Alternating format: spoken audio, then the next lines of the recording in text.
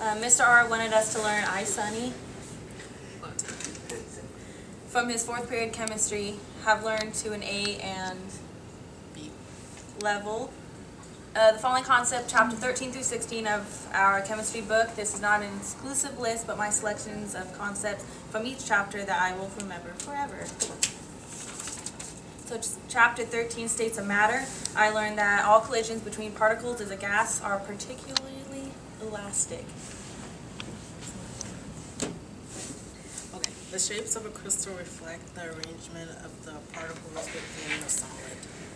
So chapter 13, the behaviors of gas. I learned that if the temperature is constant as the pressure of the gas increases, the volume decreases. The combined gas law allows you to do calculations for situations in which only the amount of gas is constant. Chapter 15, water of aqueous systems. A solvent dissolved the solute. The solute becomes dispersed in the solvent. That's right. All ionic compounds are electrolytes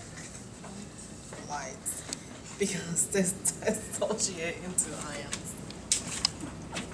Chapter 16, solutions. I learned solubility is often expressed in grams of solute per 100 grams of solvent.